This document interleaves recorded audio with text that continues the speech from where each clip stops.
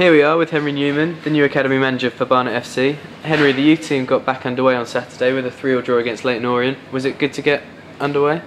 Yeah, pleasing to be back, Tom. Pre-season's always important to get some games under your belt, but you always want to wait for the first league game of the season. We put in a good performance against Orient, who are a strong side with a majority second-year team who finished strongly in the league last year as well. And we're pleased to get a 3-3 draw, although ultimately it was a game we actually should have won.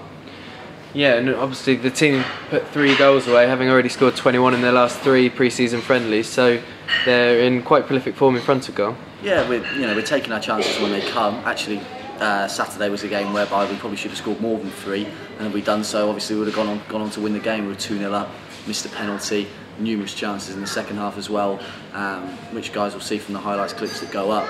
And it's a really positive performance on that front. And another tough game coming up with Gillingham away this weekend. Yeah, Gills will be another tough one. They're always there or thereabouts in terms of the league position come the end of season in the Cat 3 league. Difficult fixtures against them last year, but again we'll be looking to start strong like we did against Orient and carry on that through to hopefully get a result. And you're a few weeks now into your new role as the academy manager. How have you found it so far being back? Yeah, it's been good. I mean, there's been a large focus along with Rossi, who's on the youth team.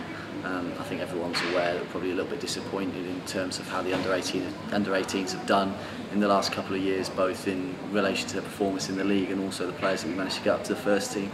So that's one of the big things I'm focusing on, having come in, is trying to get these players over the line, both in terms of performances on a Saturday and also in terms of up playing with the first team. And we've already had 4 players up playing with the first team already, which is pleasing and with something to build on. And it must be satisfying for you having that sort of relationship with the first team manager, knowing that the transition for your boys is even easier. Yeah, the gaffer's been absolutely great in that respect. We've had players down there training today, players training with them last week. There's been players who've played in the game. As I said, 4 youth team players have been involved.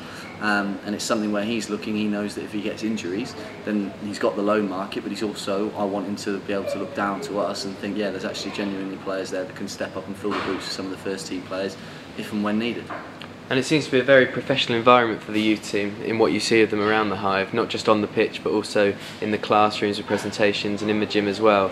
Is it something that you've brought into the club, that sort of holistic approach? Yeah, we're trying to really provide just about a well-rounded approach as possible in terms of the youth team, so we're not leaving any stone left unturned.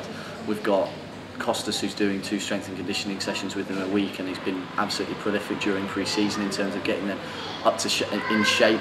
It's been a short pre-season programme as the season started a week earlier than expected, so he's had a lot of work to do and done really well on it. We've got a new match analyst in Elliot Yanzio, who's doing 2 match analyst sessions with the guys each week.